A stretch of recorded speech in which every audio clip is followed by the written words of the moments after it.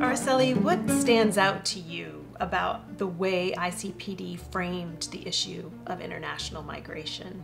Well, I think that ICPD contributes in establishing guidelines that consider the balance between migrating and staying to approach migration as a human rights issue. It also contributes to start the discussion on the benefits for both destination and origin countries, but for Central America, we require a focus on structural conditions. I think that besides corruption, inequality, poverty, our region is extremely vulnerable to climate change and disasters, and we need to address that urgently, because there cannot be a voluntary migration if people are forced to leave because there are no opportunities, and the only way to migrate is under irregular pathways.